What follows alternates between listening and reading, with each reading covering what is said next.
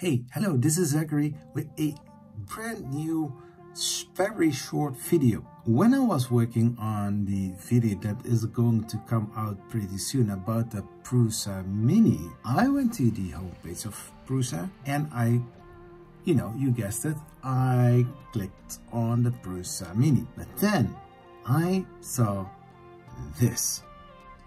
Prusa i3 MK404.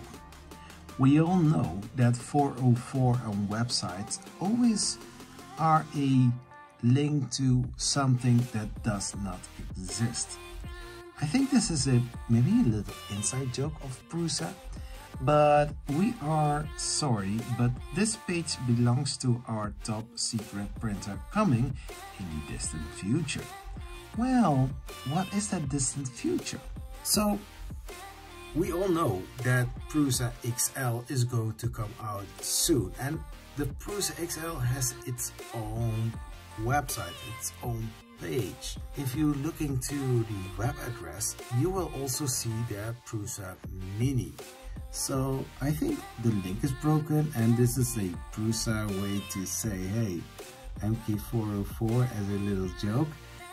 But then, are they really working on the MK404? I hope not, because you don't want to, land on a non-existing page. Well, I hope you like this one, and I'll see you next time. Peace. Bye-bye.